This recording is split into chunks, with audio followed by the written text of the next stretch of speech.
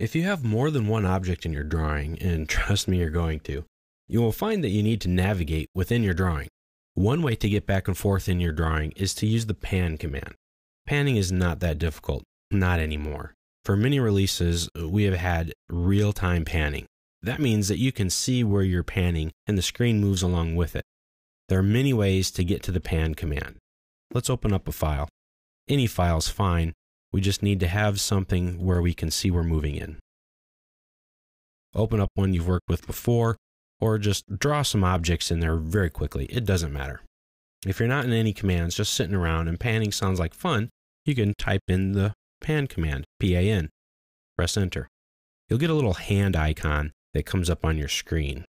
Now the idea of panning is that you grab a hold of a place on your drawing and move it out of the way so that you can see something else. It's kind of like taking a piece of paper or a drawing, holding onto it somewhere, and then moving it across your table. So with the pan command started and activated, click and hold that click somewhere, and now move your mouse. Now you grab that point and you're moving it from one part of your screen to another part. Then let go. That was a pan. You didn't change any of the objects in your drawing, you're just changing your view. So the entire screen kind of moved. So that's kind of good. So now I can get from this corner to this corner. If you right click, you can exit out of the pan command. Now there are other ways to start the pan command. You can just type the letter P on the keyboard and pan. Hit escape to get out at any time. Because pan, might be too many letters for you to have to type. Or you can find it in the ribbon or find it in the shortcut menu. If you have no command activated, you can right click and hold and go to the pan command. It's right here. You can go to the navigation bar, click the pan command, and you can pan around.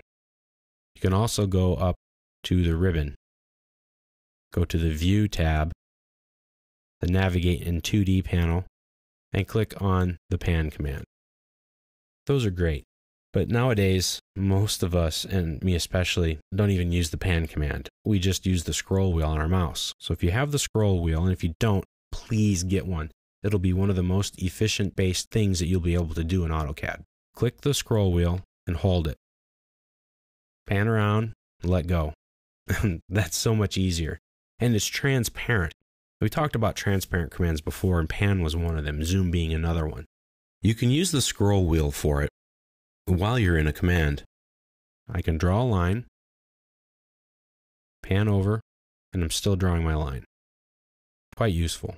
The pan command, as I said, can be a transparent command. That means you can use it while you're working with another command. Otherwise, you're restricted to using only one command at a time.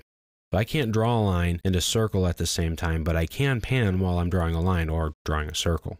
So if you pick the pan command from anywhere, it will automatically be a transparent command. So that means from the ribbon, from the navigation bar, from my scroll wheel. So if I draw a line, I can come over here to my nav bar, press the pan command, move around, hit escape, and then finish drawing my line. Or again, I can just pan with my scroll wheel and draw my line.